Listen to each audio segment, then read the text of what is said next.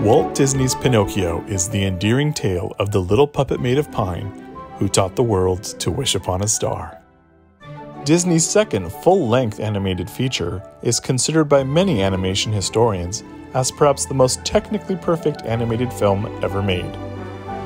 In producing Pinocchio, Walt Disney said, "We have tried to instill all the entertainment values: humor, pathos, excitement, and beauty. But even more important, we have sincerely tried to keep faith with the legions of people all over the world who have read the story and who love it."